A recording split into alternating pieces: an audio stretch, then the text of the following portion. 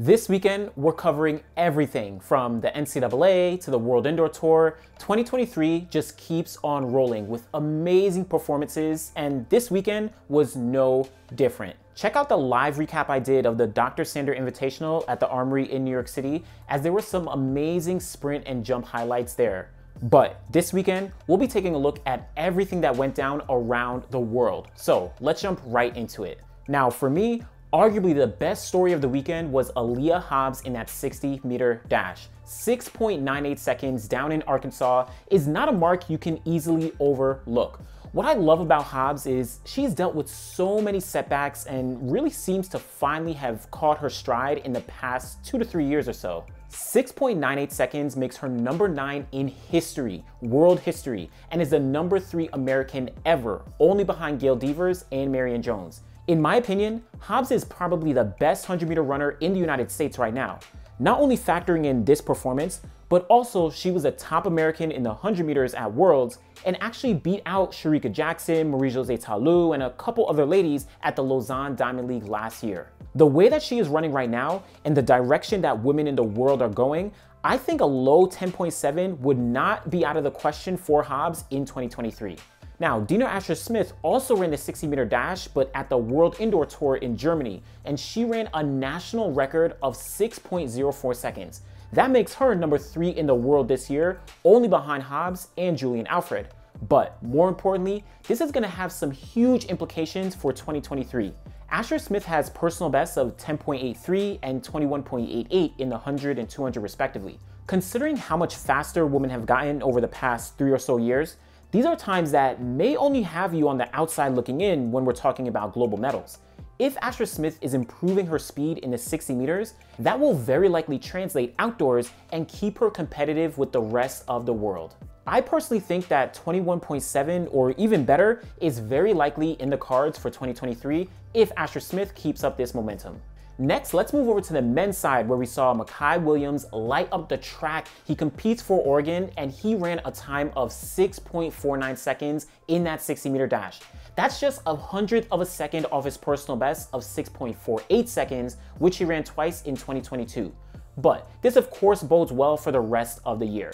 Though he is a 2021 NCAA indoor champion at 60 meters, he unfortunately false started at the 2022 Indoor Championships and only finished 7th place in the 100 meters outdoors. If he is back in the 6'4" range, getting his footing again and focusing on the win, we can not only see more fast times, but a lot of consistency from Williams in 2023. I do want to say though that even though this is an amazing performance in NCAA lead, the men's 60-meter dash is absolutely stacked. So Williams will have a lot of company at nationals, even if he runs a new personal best this year. Up to the 200-meter dash, we saw LSU's Favour Ofili at the Razorback Invite just opening up her season, and she dropped an insanely fast time of 22.53 seconds to take the win over Florida's Talitha Diggs. Well, why was this time insane?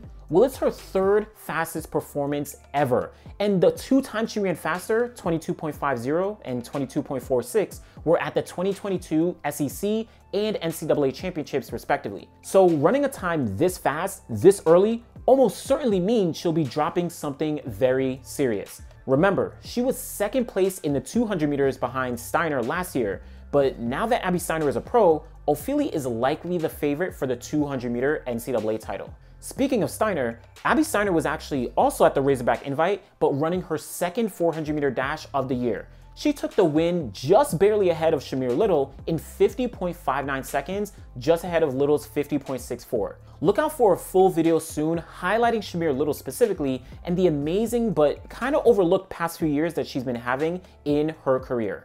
But this bodes insanely well for Steiner. She of course is one of the top 200-meter runners in the United States right now, along with Gabby Thomas, Tamara Clark, and a couple others.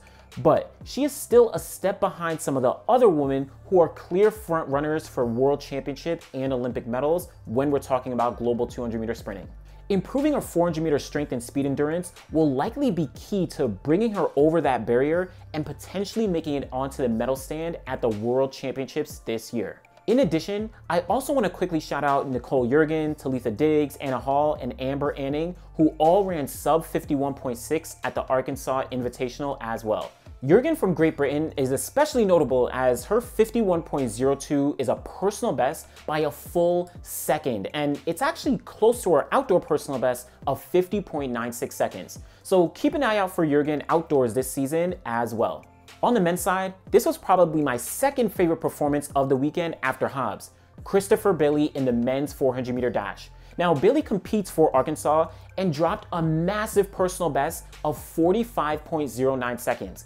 That improved his personal best by almost 3 seconds and now makes him number 14 in NCAA history. Anytime someone runs low 45, that is a serious time to really take note of.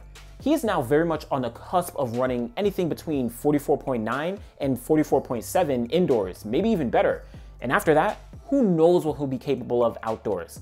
Definitely keep a lookout for Bailey as we progress through 2023.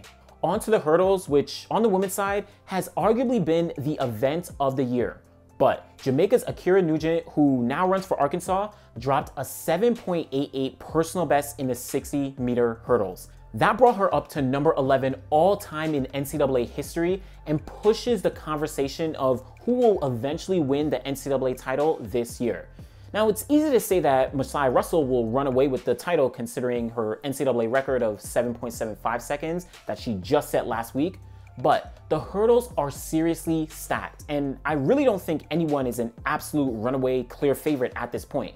But Nugent is keeping her name in that conversation as one who can really steal that NCAA title when we get to March. Let's finish off with some field events where I already spoke about Jeremiah Davis and his 8.21 NCAA and world lead, so check out the last video where I covered his jump. But on the women's side, Ruth Usoro, who competes for Nigeria, previously represented Texas Tech. She actually might have one more season of outdoor eligibility. I need to check on that, but she jumped a world lead of 6.87 meters in the long jump. This is a very, very significant performance as it's not only a personal best indoors, but also surpasses her outdoor personal best of 6.78 meters as well. Usoro is one of the best in the world in both the long and the triple jump, so to start off her season with a performance like this is no joke.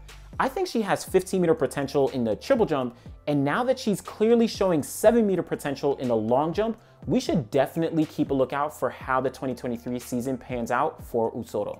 Now, in the women's triple jump, Liadagmis Povea of Cuba was out at the World Indoor Tour in Germany and jumped a world lead of 14.67 meters. Not only a world lead, an indoor personal best, but also one of her best jumps overall, indoors or out. She was 5th place at the Tokyo Olympics, but unfortunately didn't make it out of the qualifying rounds at the Oregon World Championships. So time will tell if she's able to make a go for the podium this year, but Povea does have a personal best of 14.93 meters. So she is absolutely in medal contention with some of the other top ladies. So those were just some of the top performances from this weekend in the NCAA, from the pros, overseas. Of course, there is no way that I could have caught all of them. So as always, go in the comments below. Let me know not only your favorite result from the weekend, but anything notable that I definitely might have missed. And again, be sure to check out the Dr. Sander Invitational recap that I just put out this past weekend. Some amazing performances that went down at the Armory. Be sure to like the video, subscribe to the channel. We'll be back again next time. Thanks for watching.